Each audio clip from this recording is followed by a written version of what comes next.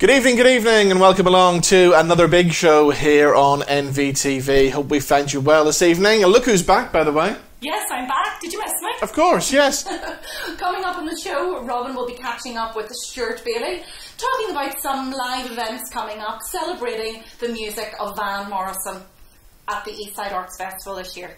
Now, as well as that, they say never work with children and animals. Well, we went to Newry during the week to catch up with a parrot called Lucky Angel, who's a little bit special.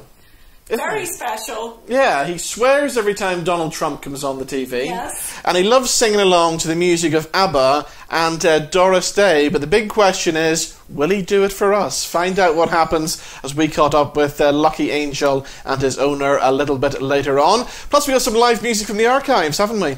We do. We have live music from Steve Forbert from the archives. And ahead of his gig at the Eastside Arts Festival, we're going to take a look at something from Joshua Burnside as well. But let's get things underway. And as we mentioned, the Eastside Arts Festival, it's that time of year already. And it's back between the 6th and the 16th of August. Lots of things happening online and outdoors as well this year. And some very special music events coming up celebrating the career of Van Morrison. I've been chatting to Stuart Bailie all about some events that he's organising. Here's what happened. So Stuart, tell us about these Van Morrison gigs that you have coming up. Of course, Van's also celebrating a big birthday soon. He's going to be 75, isn't he? He is, and I can remember doing stuff for Van's 60th birthday party, and at that stage you thought, God, he's really old. So he's 75 now, and bless him, he's still advertising gigs for 2021. He's you know, I don't think retirement is an option, and I've been writing about him for as long as I can remember. And I thought, how do we kind of celebrate this milestone? And then I started going through the lists of all the Van songs, and I says, well, what if I wrote about 75 songs, like reviewed 75 songs, and explained why I liked them and what the stories I thought they were, you know, created in my head, and what part of Van's career. So I'm still in the process of writing it. It's keeping me awake at night, and it's keeping me excited as well.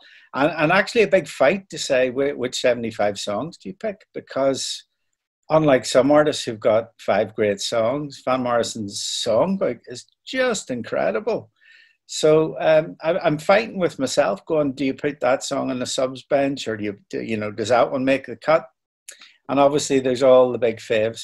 So with Eastside Arts, we thought, well, let's kind of make people aware of the book before we launch it properly. And we're going to have a night on the 15th of August. I think it's an online experience. It's going to be a gig, but we can't bring an audience in, sadly. But it's myself reading parts of the book, which is picking songs and you know, doing a little bit of script about them. But also we've got Ursula Burns with her harp. We've got Anthony Toner, who's picked 2 great songs. We've got Hannah McPhillamy, and we have got Paul McMarty. And Paul McMarty's this incredible jazz freestyle guitar player. So he's going to turn Van Morrison songs inside out in a very creative way. And there may be a rickety wheel or something to kind of pick songs at chance, or it might be bingo balls, or I'm not quite sure, but I think we should put a bit of sport into it, where randomly song numbers come up, and then I rate from them or whatever, or perhaps people can choose numbers. So we're going to have fun. So it sounds like a great event, and of course it's a big year for anniversaries as well, because the Moondance album, 50 years old this year as well. Yeah. And I've been spending a lot of time. One of my favourite ever Van songs is "And It Stoned Me." That whole album, every song is a hit, every song is a radio tune. And It Stoned Me is apparently based on a fishing trip up Cumber Ballystockart Road. So I've been kind of driving around trying to find any fishing spots, you know, where Van might have got his fishing rod out, and I've been taking photographs of it and all of that. So Moondance is glorious. Obviously the title track is magnificent. Into the Mystic, Brand New Day, you know, it just goes on and on and on. And Astral Weeks, the record that preceded that, was very artistic and free jazz and free association. And I think he just thought to himself, right, I'm going to give these people a bag of tunes. And Moondance is a bag of tunes, and it'll never grow old. It's just absolute classic. Now, what about Van covers over the years? Because so many people have covered his music. My favourite has to be the Marianne Faithfull version of Madame George. Yes, because she gets into the drama of the character of Madame George, and I think that's a great one. I think Dusty Springfield doing Tupelo Honey is also an incredible one. And she's got an extra verse, which Van, I think, wrote but never got around to recording. So it's as well as Dusty Springfield just taking it to heaven as a song, there's an extra verse in it. So that always fills me with joy, you know. And the number of bands that have done incredible versions of Gloria over the years, people like Patti Smith and The Doors. So his songbook is just, you know, I think by now, and I'm a terrible Van Boer, but I think people appreciate how great he was. But, you know, we'll have to keep banging on forever about how absolutely super duper great he is, because it just mood songs. You can be born to a Van Morrison song, you fall in love to a Van song. You get married to a Van song, and you get buried to a Van song. He just covers every mood and every occasion in your life. So, you know, I will probably go into the crematorium while Van is singing Into the Mystic. You know, I'm at that stage of my life where you have to consider these things, Robin. You know, what a great way to go, Into the Mystic. When that foghorn blows out, you know, I'll be coming home again. You know, and as an East Belfast chap, that's the way to go. You have to have an East Belfast person singing you in your last journey, really. And of course, Van is still making some great music today. I heard the new Dion album, Blues with Friends, that he appears on. Yes, yeah, and the stuff he was doing with Robbie Robertson recently as well. I Hear You Paint Houses, and more of that, I think, as well. You know, more of other people kind of bringing him into a different zone. But yes, and every now and again you hear someone who's connected with Van over the years, and you go, he's got this cupboard full of stuff that's never been released, and I would fully appreciate and understand that. And, you know, bit by bit, those treasures will hopefully see the light of day. Now, you mentioned Robbie Robertson there, and I was thinking earlier on that I must rewatch The Last Waltz at some point, which has got to be one of the greatest concert films of all time. Well, it is. And, you know, the two tracks that we know that Van did, he did Tour Lura, which is gorgeous and sentimental and silly. And then he does Caravan, and he's wearing his purple jumpsuit. And apparently, was it Harvey Goldsmith was managing at the time, said he had terrible stage fright because Dylan's there, and you know, Neil Young and Joni Mitchell and all of these incredible people. And then Van's there, and he had to be sort of encouraged onto the stage, shall we say. And then the music ran through him, and you can see him get more and more enraptured. And then towards the end, and Caravan's just got the big brass arrangement, and then the feet he starts kicking his legs in the air, as you know. And you're just cheering and whooping when you watch it. It's just someone who is almost beyond himself in terms of how music. You know, Van's a channel for music, and when the music is running through him, there is nothing like it in the world. It's just incredible. We're just so gifted to have that human being making that music in the sphere of popular culture, and that he's one of us. He's a Belfast boy. Now, you obviously must have met Van many times over the years.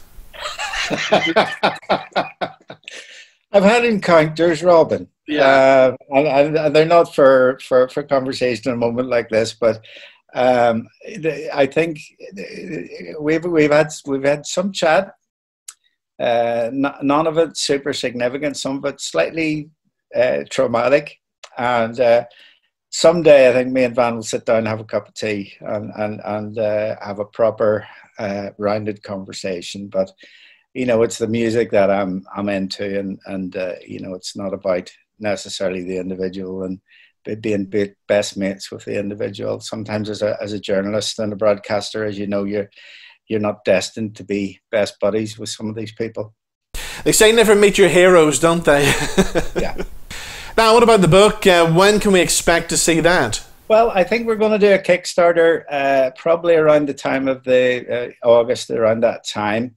And I think you've got a bit of an exclusive on this event. We'll probably have 75 sponsors, so you can pay to have your name and your favourite band song at the front of the book and help to make it happen. And I would like to have it out, I would say, late September, October, or it's certainly not long after his birthday. There were plans ahead of the pandemic to do something very, very beautiful and very full, connected with a Van book, and then everything obviously has just been thrown into confusion. So this is not necessarily a stopgap, but it's something that can be done without having to sit in libraries or have in-depth interviews with people in person. And so it allows me to be free. And also my last book, Troubled Songs, was very dark and deep. And I just thought, well, why don't you just write about your favorite band song? Because it's going to be a relatively light and positive experience. Yeah. And so we'll get it out, and it'll be out well ahead of Christmas. And, you know, I think the concert will be super special. I've done a little bit of work. We've made some videos with filmmaker Will McConnell, and they're also going to be part of the festival. And it's me kind of talking about Connswater River, talking about Cypress Avenue, Hindford Street, Orangefield Park, and that's been great fun as well. So that'll be out around the same time. So eastsidearts.net is where you can find all the info.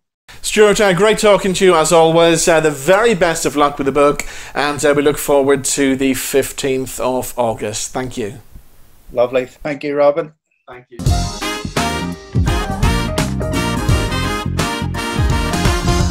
And for more information on what's happening at this year's East Side Arts Festival, just check out the website eastsidearts.net. Time for some live music from the archives now, and singer-songwriter Steve Forbert is back with a new album called Early Morning Rain. He sent this to me the other day, so I'll get a chance to listen to it over the next few days. But in the meantime, here's what happened the last time Steve Forbert was in the Big Show studio. If winds calm down to nothing, leaves will still be rustling in the magic tree. When nothing else is doing, something's always brewing in the magic tree. Boys with their boards and their heads held high built up their house near the big blue sky, and whiled away the hours, soaking up the powers of the magic tree. Who grew up tall with his roots down deep, who'll guard them all and their secrets keep. When nothing else is making it, something's always shaking in the magic tree.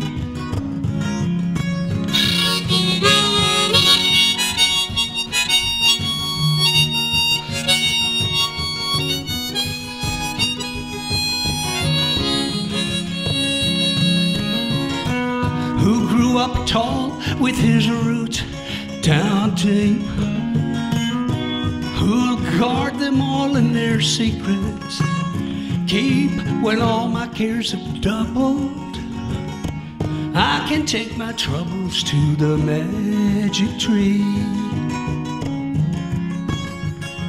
When nothing else is pleasant, good is always present in the magic tree. There's not much left of the neighborhood, but my dear old friend, I see that you've withstood. And even though it's snowing, love is up there growing in the magic tree. now it's snowing. Love is up there growing in a magic tree.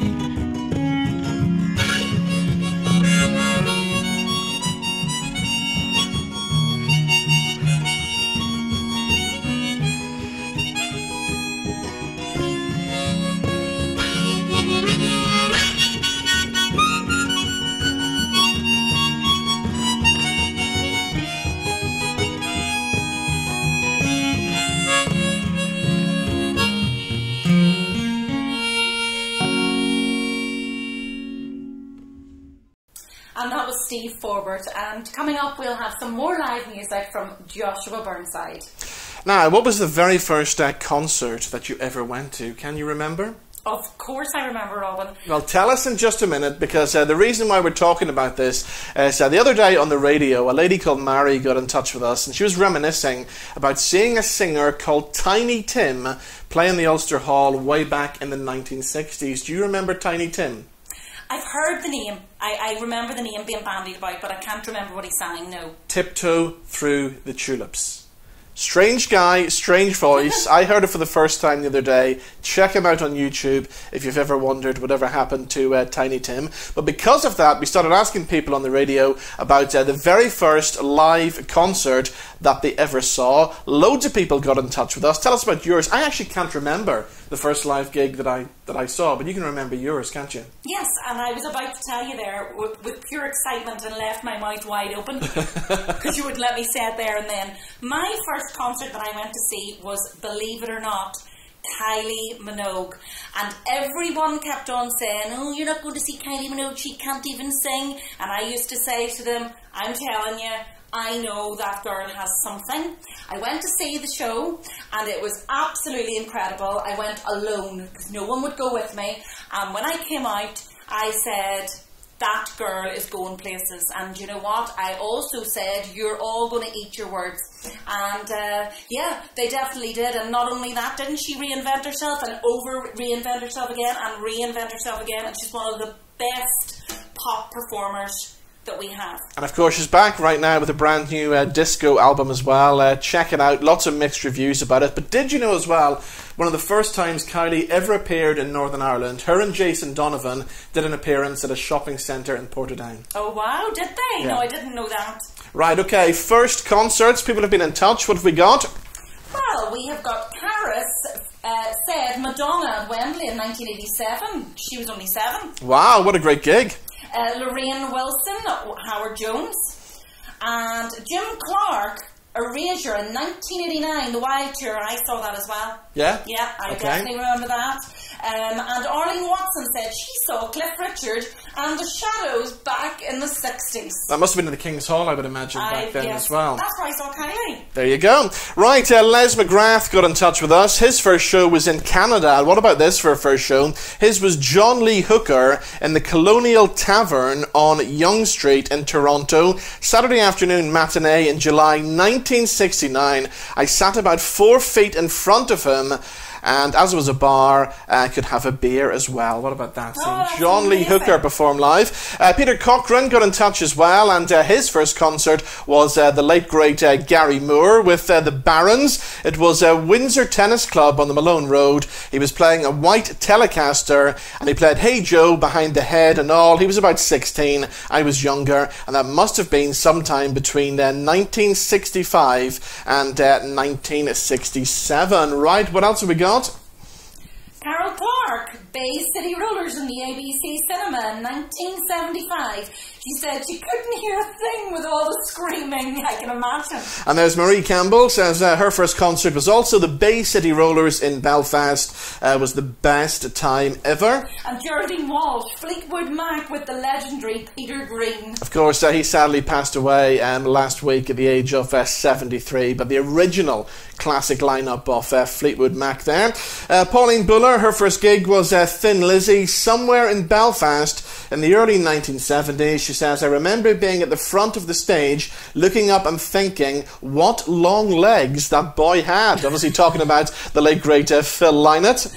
Yes, and then Ken Martin, Roy Rogers and Trigger. Now, I've heard loads of stories about the time that Roy Rogers and Trigger came to Belfast. Lots of myths as well. But apparently Trigger stayed in his own room in the house. Went up the stairs and everything. So, gosh, right, okay. So there we go. And we've got one here from May Meehan. She's seen Tommy Steele in the Hammersmith Palais many moons ago, she says. And Breach Kearney, her first gig was Horselips at Queen's in Belfast. She said it was an absolutely fantastic night. And Sandra Loughran, Prince in Dublin, with my now husband of almost 25 years. Oh, what a memory.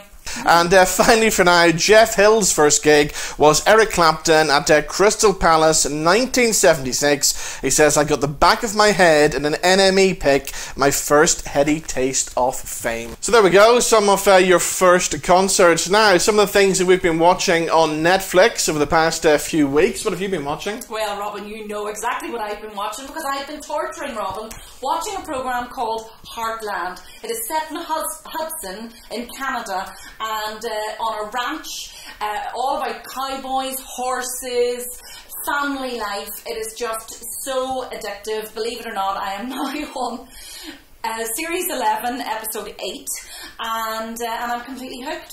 Okay, here's a clip from Heartland. I love our little family. Environment Canada has issued a severe storm watch for the foothills area. Amy, this is gonna break us. I need to fix this, or it won't break.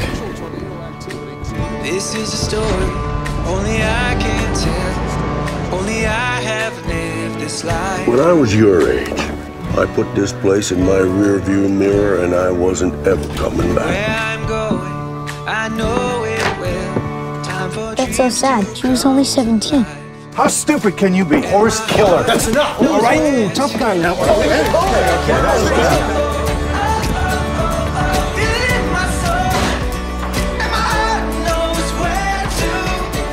Always take care of the ones you love. And wherever you go, you take a piece of this place with you. Keep it close to your heart.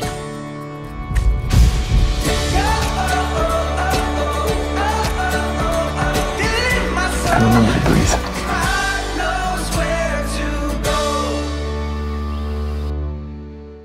There are 13 series, and there is a new one on the way, number 14. Can't wait. Right, moving on to something else, and of course lots of people disappointed that the Eurovision Song Contest didn't take place this year, but you can watch the Eurovision Song Contest, The Fire Saga, which is streaming now on Netflix. Will Ferrell, Rachel McAdam and Pierce Brosnan all starring in that. The story of two young singers from a little small town in Iceland who dream about becoming pop stars and taking part in the Eurovision Song Contest. Here's a clip. Ever since we were children, we've had one dream. Winning the Eurovision Song Contest. All right, everyone. I am Lars. This is Sigrid. We are Fire Saga. Who wants to hear a Eurovision song?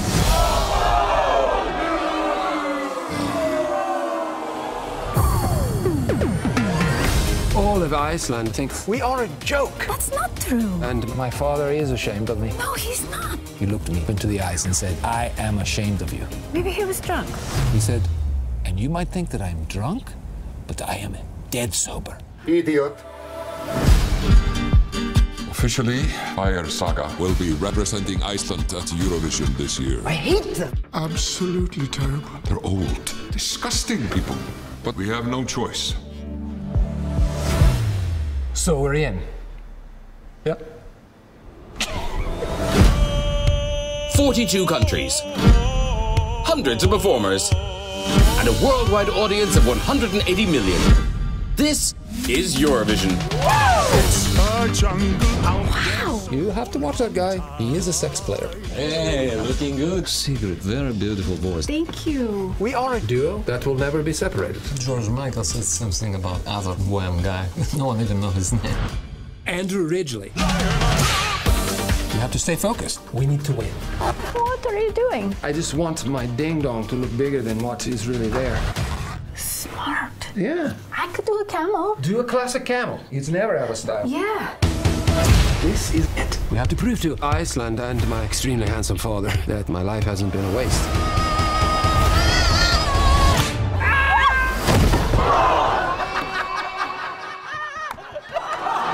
Holy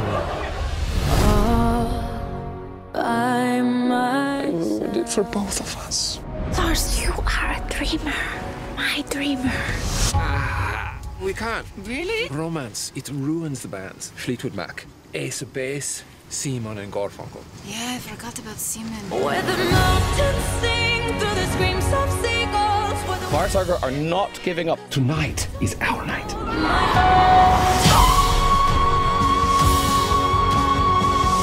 You don't have a single chance of making it.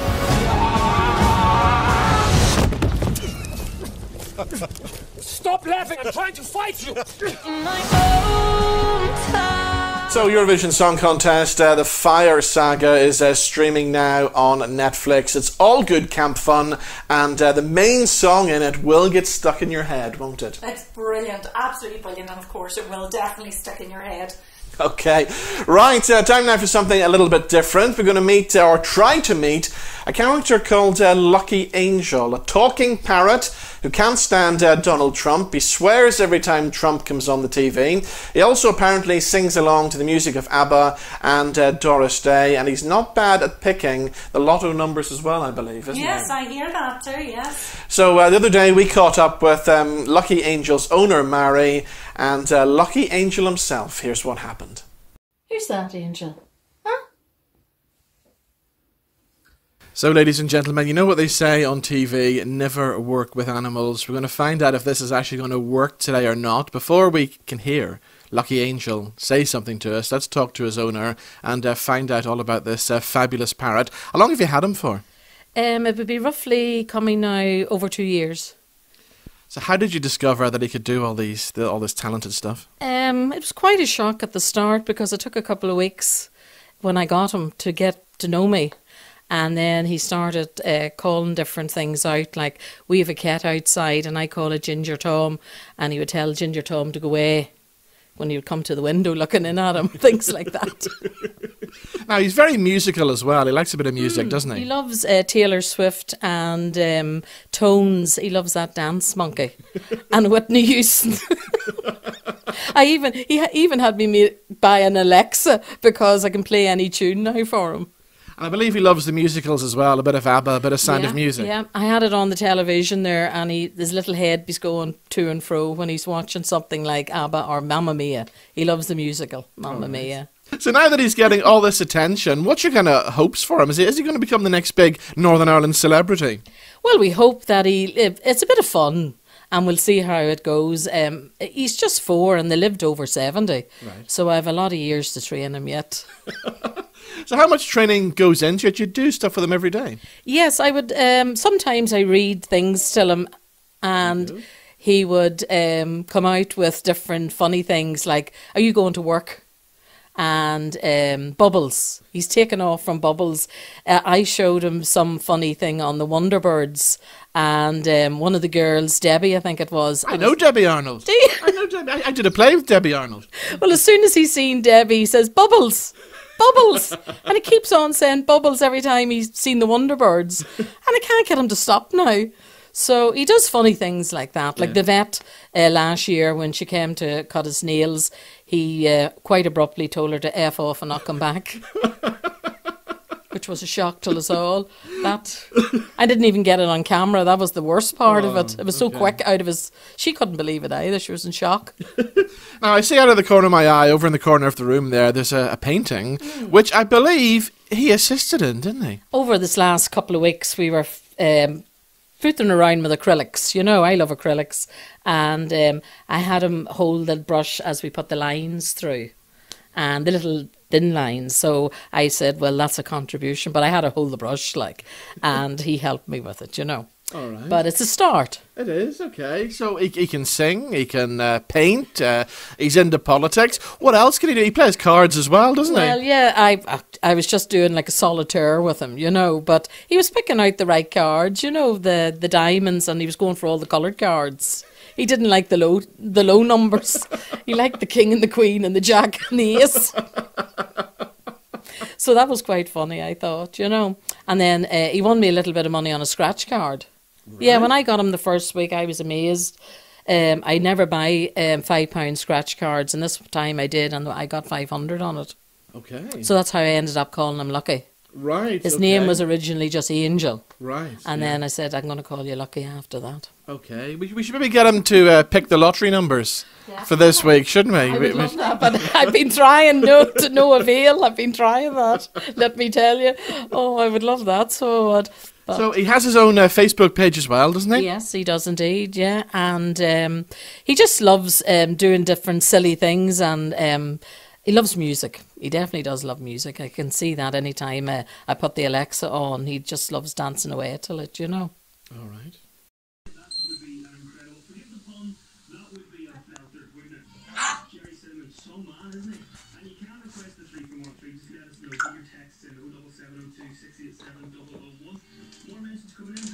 Ah! Manure!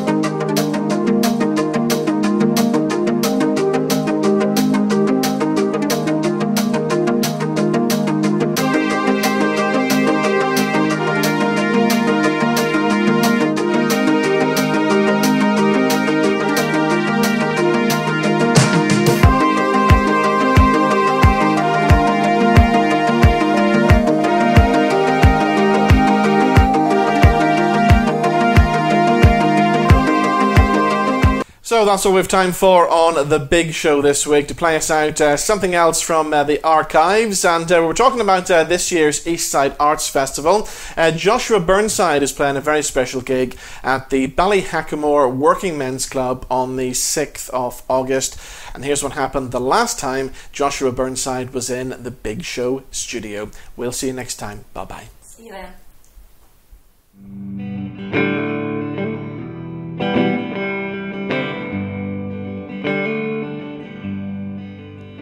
Well, the ghosts are on patrol at the bottom of the hill, where I held you underneath my burnt and bony knees.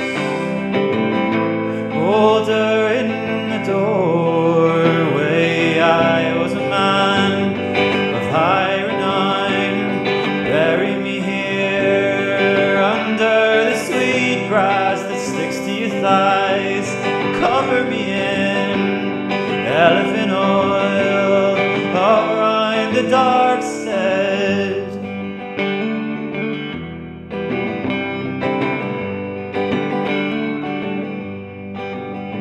Well, to see your eyes all black, with a rash all down your back, or the dusty garage floor, along your soft skin tore. Younger in the roses, you were a man of noble esteem.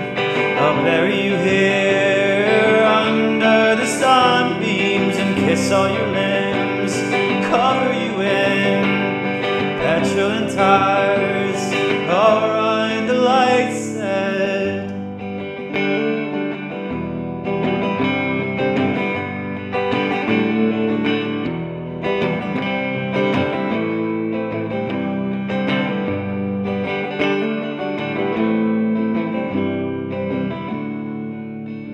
When the muddy rockets flew, and of sisters I had two, and before the towers fell, I dreamt we were in hell. Older in the doorway, I was a man of high